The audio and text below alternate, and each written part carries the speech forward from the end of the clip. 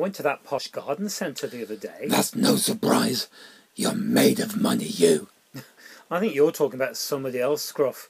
Me, on my minister's stipend?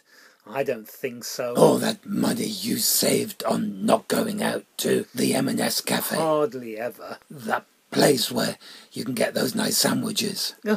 Only twice a year at most. The other place that sells big, expensive cappuccinos. You're loaded, you I don't know are. what you mean, Scruff, I really don't. Anyway, I had to go to that posh garden centre to get a couple of plant pots. And they just happened to notice that their cafe has reopened now. And I thought, well, with all I've been through, I've earned myself a nice cup of tea. Trouble is... Go on, don't hold back. No secrets between us. Trouble is, I saw those really big scones in there. You trying to sound like a pig. A dog trying to make a pig noise. That's a first, I have to say. If I want to talk anyway you are, what about those sausages that you pinched off the barbecue the other day without asking? Ruff, ruff, ruff. What does that mean? They were delicious. Bit overcooked, though. Anyway, forget sausages. The scones were lovely.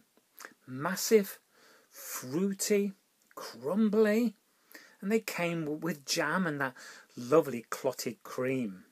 Well, I told you. Anyway, it's true. I only went in for a plant pot, and I came out, I have to say, 2 pounds heavier. I struggled.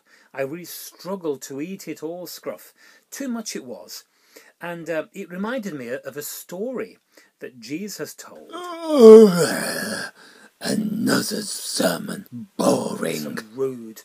It's a good story anyway. So about a boy who one day he brought his lunch to the park and he ended up sharing it with well over 5,000 people. Must have been a big lunch bag. He's greedy, just like you. Oh no, just a bit of fish and a bit of bread, that was all. Probably just enough to make a pilchard sandwich or two. But Jesus somehow managed to make it much bigger. And it ended up feeding thousands. That's right, yeah, thousands and thousands of people. And listen to this. There was loads left over too. Lots and lots of food. Like that scone. What a waste. Don't worry. I forced it down. It was a bit of an effort. I struggled, but I managed to eat the rest of that scone. But that fish and bread, Scruff, that was something else, that was. Jesus, making such a big difference to something so small.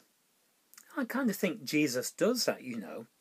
He finds a way of changing things, whether it's situations or people or even food, making things better, brighter, more hopeful somehow.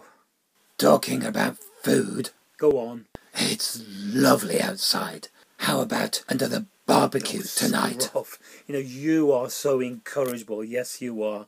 Come on then, it's walk is time. Co-op, here we come. Come on, let's go. Ruff, ruff.